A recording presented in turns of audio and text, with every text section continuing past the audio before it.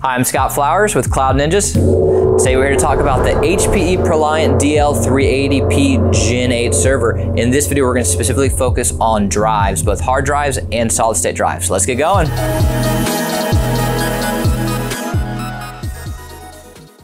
Well, hey, thanks for stopping by today. It's a little bit more about the HPE ProLiant DL380p Gen8 server. Do us a favor, if you find anything that helps you in this video, click that like and smash that subscribe. All right, we'll top in. Now, this video will be specifically dedicated towards drives, both hard drives and solid state drives. We figured it'd be a time for a good refresh on an old popular system to let you know what is actually compatible nowadays. So what we're going to do in this video as a whole, we're going to go over the different types of compatible interfaces. We're going to go over the max speeds and the max sizes, including what is off spec and not on HPE spec sheet. And we're going to show you how to install them, which is super easy because it's a hot plugin. And then at the end, we're going to show you a cool tool we like called HD Sentinel. So let's go ahead and hop into the good stuff. All right, so what drives are compatible with your ProLiant Gen8 server? Well, you're going to have SATA hard drives, SAS hard drives, SATA solid state drives, and SAS solid state drives. Those are going to be the four types of compatible drives. No, unfortunately, NVMe is not going to work. You cannot pop an NVMe into the backplane, and there is no converter kit or adapter or something to make it work. So NVMe is not going to work on the backplane. So those are going to be your four choices. So what speeds do you get with those choices? So for a SATA hard drive, you get 7.2K RPM. That's what you're going to get. With a SAS hard drive, it's going to be a little bit faster. You can get 7.2K, 10K, or up to 15K. Now, I will note, especially since this is an older system, that a used 15K SAS drive, you got to think it's going around 15,000 times a minute. The ball bearings are going to wear out over time, so I would keep a spare in stock because they are known and prevalent to fail. All right, what about a SATA solid state drive? Well, with a SATA solid state drive, you can get 6 gigabit per second, and with a SAS solid state drive, you can get 12 gigabit per second. So that's going to be the real advantage of a SAS solid state drive, is it's going to be faster overall. And all right, so now we know a little bit more about the speeds. Let's talk about the sizes. The sizes really depend on what type of chassis you have, okay? So if you have a small form factor or a 2.5 inch chassis, the drives are going to look like this. If you have a 3.5 inch or large form factor, the drives are going to look like this. So with the small form factor chassis for a SATA hard drive, HPE spec sheets show 2 terabytes. That's the most we've put in. I wouldn't be surprised if someone drops a comment down below and says, hey, we've put in 4, we put in something higher. With SAS hard drives, HPE spec sheets going to show 1.8. We've put in 2.4, and again, I wouldn't be surprised if someone drops a comment below and says that they've put in something higher. Now, when you go to the large form factors, that's where it gets a little bit different. Both show 6 terabytes for SATA or SAS hard drives on HPE spec sheet. We've put in 20 terabytes for both, and I wouldn't be surprised if someone's dropped in 22. So those are, again, older information on the spec sheet, and that was one of the reasons we wanted to do this video, even though this is an older system, to let people know that yes, you can go off spec from the spec sheet, and you can put in larger drives overall. All right, so what about the solid state drives? For a SATA solid state drive, HPE spec sheet only shows 1.6 terabytes.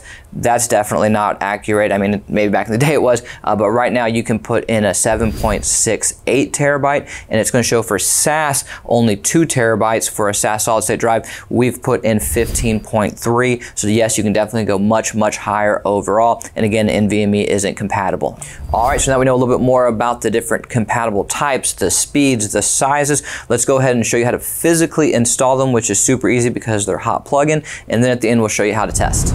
All right, now that I have my ESD gear on, we're safe to work on our DL380p Gen8. So first things first, we're just going to remove our old drives. We're just going to do the top 2 since that's the easiest right now. So we'll just go ahead and show you it's an old 300 gig 10K SAS. Great drive back in the day, but a little bit obsolete, and definitely want to increase their performance on our Gen8 and extend the life. Best thing we can do is install a new SSD. So that's what we have here, and you'll notice that we have the correct bracket. So when you order from our site, you will get the correct tray that you need.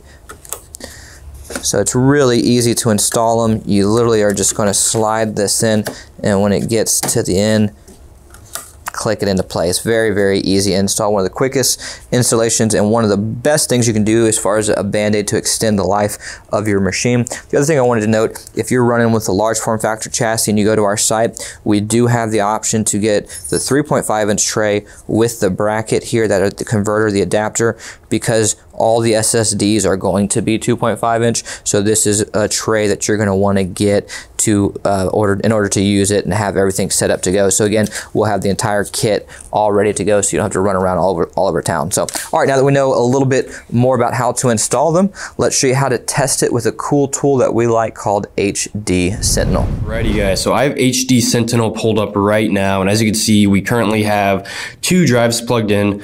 We have this installed into a storage array where we like to plug in multiple drives at a time so we can test those drives. HD Sentinel is an awesome tool because you can see things like the power on hours, which is great, especially when you're buying used equipment. You can see how long that drive has been in use. You don't want to be using drives that have been, heavily used, because then you have a higher risk of drive failure. And that's one of the reasons why HD Sentinel is such a cool tool.